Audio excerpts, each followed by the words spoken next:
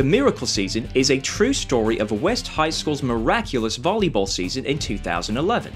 After West High School's volleyball captain Caroline is tragically killed in an auto accident, Kelly, her best friend, has to help her coach Kathy, played by the lovely Helen Hunt, to motivate her volleyball team to win the state championship. The director, Sean McNamara, is a Disney Channel alumni and it shows. This film is a good family-friendly flick, but it feels like it's more like a made-for-TV movie.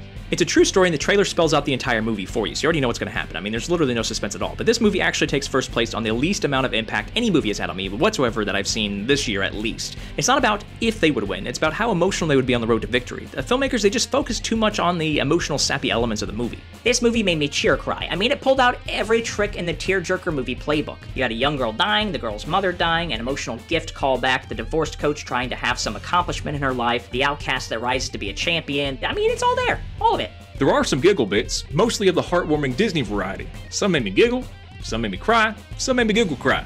It was a complicated whirlwind of emotions. Some of the moments of sentimentality are so heavy-handed and they feel that way. You know, you just sense the filmmakers trying to tug at your heartstrings. For me, I actually enjoyed the moments best that were in between the big moments when the characters actually felt like they were real people. But you know, with the heavy-handed speeches at just the right moments, it made all the emotions feel forced.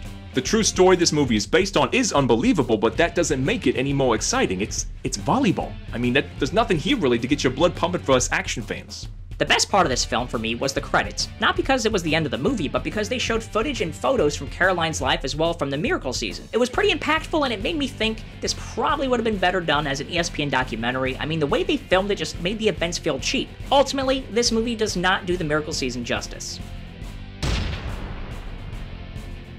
This movie made me giggle cry, and I'm okay admitting that. 5 out of 10.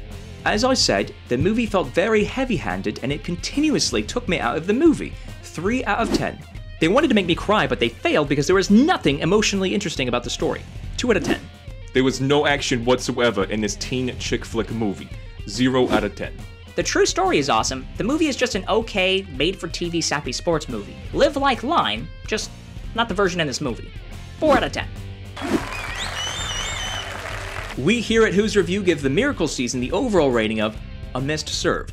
While the true story of West High School's amazing season had everything it needed to tug at the heartstrings to have an emotionally powerful story, the by-the-book filmmaking, it just made this seem too much like a made-for-TV movie. Now, if you do want to see this film, we suggest you wait for the inevitable TNT True Sports Movie Marathon that'll feature The Miracle Season, Blindside, and probably We Are Marshall. It'll happen, eventually. Trust us. Well, that's a review. Have you seen A Miracle Season? What do you think? Are we way off, right on? Let us know in the comment section below and we'll check it out and respond. As always, if you want to stay up to date on all things Who's Review, make sure you like us on Facebook, follow us on Instagram, and most importantly of all, subscribe to this YouTube channel. We thank you guys for checking us out here at Who's Review, where everyone's a critic.